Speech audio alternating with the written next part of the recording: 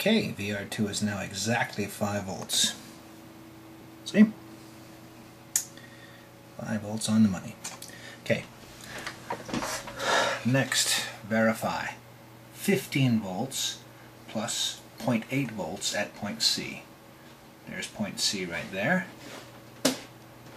So let's do that next. Point C. Right between the twin cans of doom. There it is. 15 volts. Okay, I'm going to have to be careful when I get this one in here. Let's see here. 15. Yeah. And that's 15.49, so that's out too. And that's got to be... Oh. They're at 0.8. Okay. 0.8 volts is pretty big variance, so the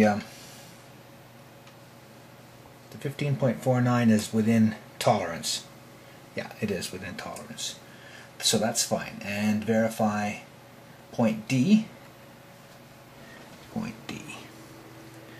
Up here, as in up here. Ooh, careful. Transformer over there. More than meets the eye. Okay, and that's 4.92 volts, which is also acceptable. So, we're done. Part number 1 is finished. So what's next? Let's see. Yeah, this is a touchscreen computer. How cool is that? The following adjustments can be performed with the aid of the test program, and we know all about the test program. That's the key transpose down, turn the unit on, and we'll be looking at the test mode and what comes next on that test mode. Oh, look at that. Multi-touch.